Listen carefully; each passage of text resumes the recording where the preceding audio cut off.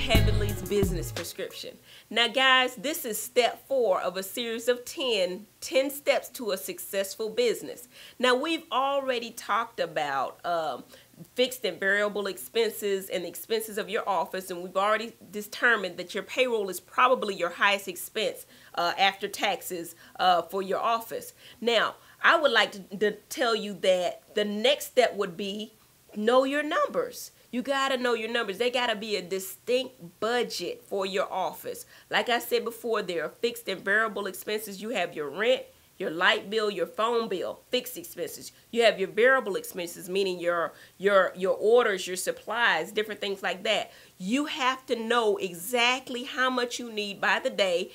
If you need $50,000 to pay your staff and send you a salary as well, a nice salary as well, then you know you need $2,500 a day, like we said before. Now, but knowing your numbers, you need to have a straight percentage that you're going to use in your budget. For example, for my budget, 7% may go to supplies, 10% may go to a lab. 3% has to go to marketing, and I have to recapitulate. Marketing is so important, especially in a down market. You got to market, but everything has a certain percentage, and when you come down to the percentages, I'm a stickler for them. I don't care if it's $5 off. I want it to be right to the nickel as far as your budget is concerned. If my marketing is over 3%, I need to make an adjustment. If my payroll is over 20%, I need to make an adjustment.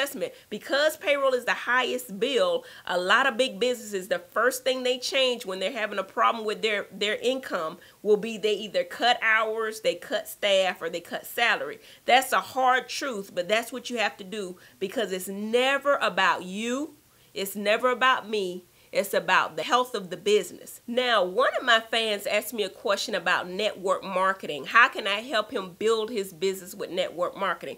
The way that I would use to market a network marketing business would be use YouTube videos to explain the business to people and explain the opportunity so they understand how they make money and how they can build a team. So use that social media, YouTube videos to explain the information. Use Twitter, use Facebook to explain who you are and what you're presenting to people, whether you're selling network marketing juices or whatever it may be. You can use the social media, Twitter, Facebook, LinkedIn, and most definitely YouTube, because you can actually put a video out just like what I'm doing and explain what the opportunity is.